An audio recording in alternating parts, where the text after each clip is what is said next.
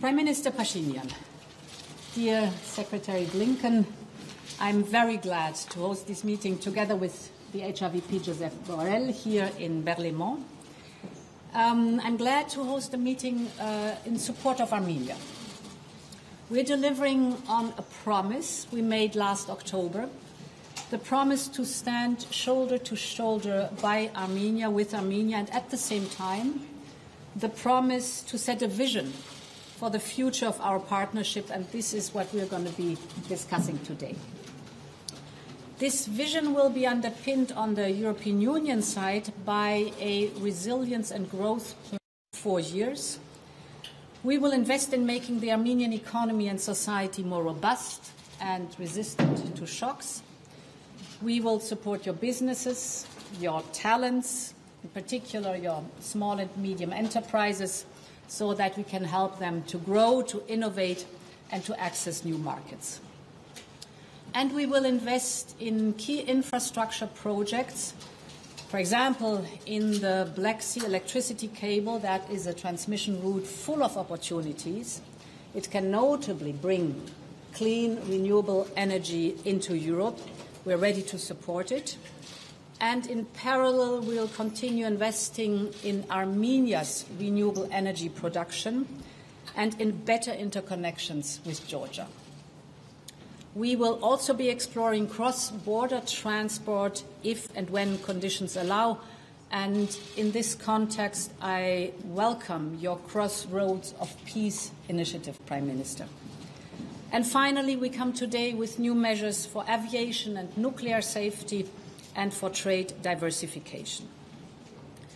This support package we're presenting today builds on the success of an existing economic and investment plan from the European Union for Armenia.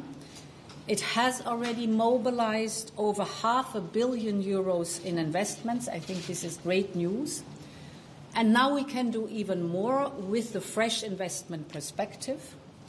And that is why we have recently launched an investment coordination platform so that we can jointly identify new projects, accelerate the pace, and maximize the potential of our investments on the ground. Of course, the European Union will continue to support reforms in Armenia through advice, technical support, and funding. And in this context, Prime Minister, I want to congratulate you for your efforts to carry out democratic reforms, and this despite the challenges faced. I also welcome the measures that Armenia has taken against the circumvention of our sanctions against Russia, in particular to make sure that lethal equipment and technologies do not end up in the hands of Russian military. This shows that the European Union and Armenia are increasingly aligned in values and interests. Now, we're going to look today at the broader partnership, and let's take it forward with a new and ambitious partnership agenda between the European Union and Armenia. This is what we will be discussing in more detail in a moment. To conclude, we're not forgetting, Prime Minister, about the plight of the displaced Karabakh Armenians. The humanitarian situation of refugees in Armenia remains a priority. We have provided over €30 million in support of the refugees since last September, and we're ready to do more to support the long-term integration of refugees. I want to say how happy I am to receive both of you here in the Berlaymont, because Europe and Armenia share a long and common history.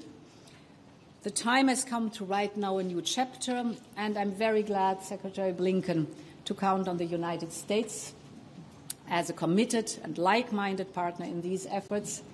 We will continue to work all together for the future of Armenia in a stable and prosperous South Caucasus region.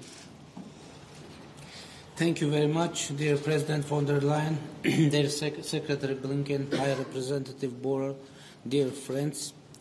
Thank you for convening this high-level meeting to reaffirm our collective commitment to sovereign, resilient and prosperous Armenia.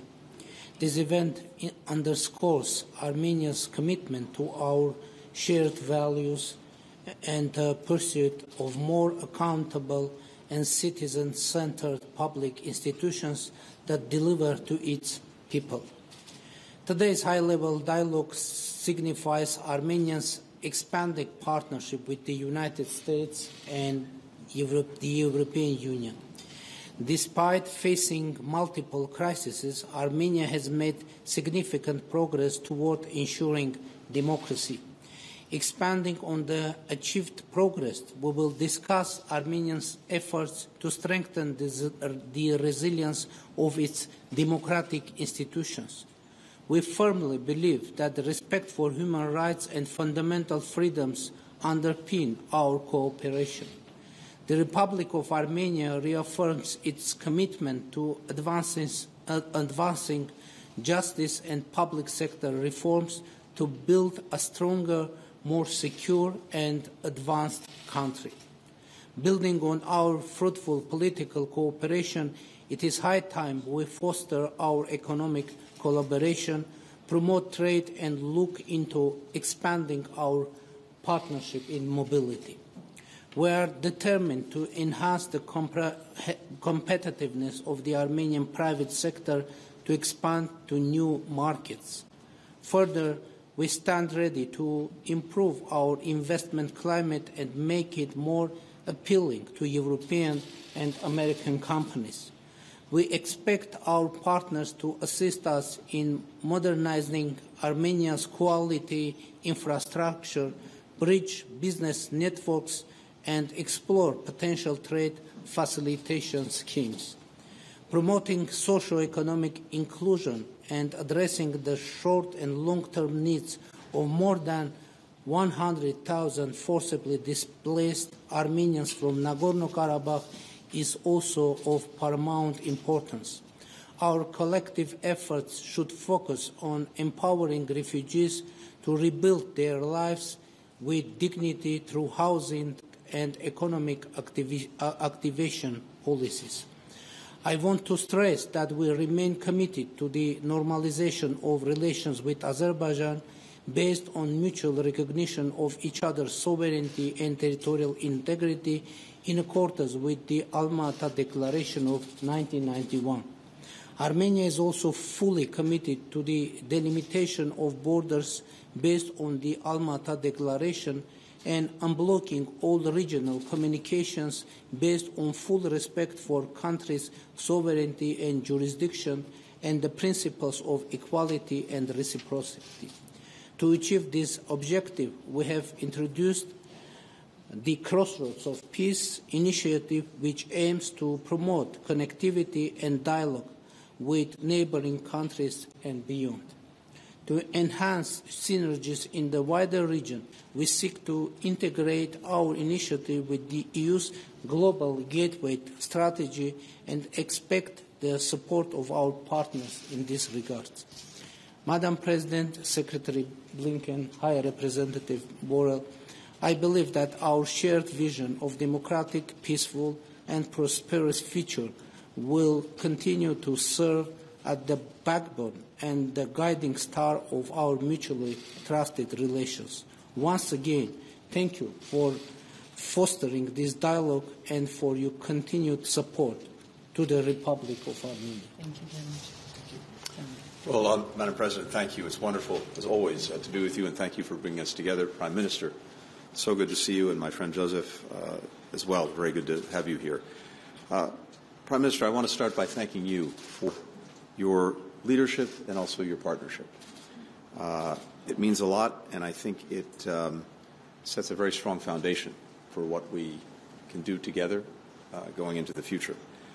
We are here to reaffirm transatlantic support for a democratic, prosperous future for the Armenian people and a more integrated and a more peaceful South Caucasus region. We share the Armenian people's vision for the future.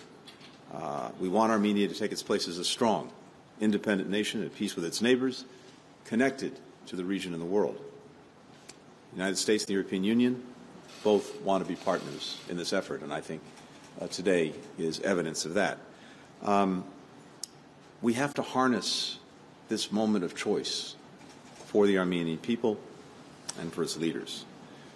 The United States is investing in efforts that are aligned with the Prime Minister's governance and economic reforms. We plan to provide over $65 million in assistance from our FY23 budget funds. That's up more than 50% from 2 years ago. We're committed to further growing our support for Armenia's democratic and economic resilience, with investments for food security, digital infrastructure, diversification of energy, diversification of trade partners, and other priorities that the Prime Minister has set. And we will continue to support the 100,000 ethnic Armenians displaced from Nagorno-Karabakh. This is central to Armenia's long-term stability and prosperity, as well as its regional security.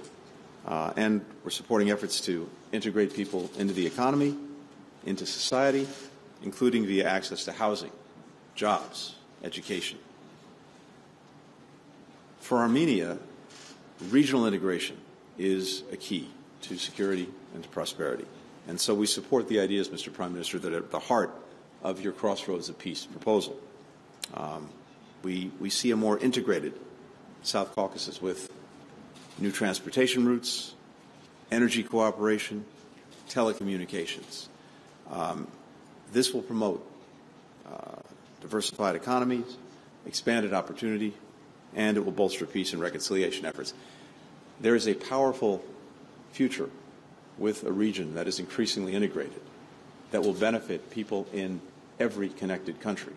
And the United States, the European Union, want to help you build that. So we, too, look very much forward to a productive discussion today, and then carrying on from today, doing the work of strengthening this partnership and strengthening Armenia. Thank you. Thank you. Madam President, Prime Minister Pashinyan, Secretary Blinken, dear Tony, 2 months ago, here in Brussels, we held a partnership council with Armenia. And it was clear that our relations are developing in a positive track, that they are stronger than ever, and that there is a mutual interest to advance them further. And that's what we are doing here today.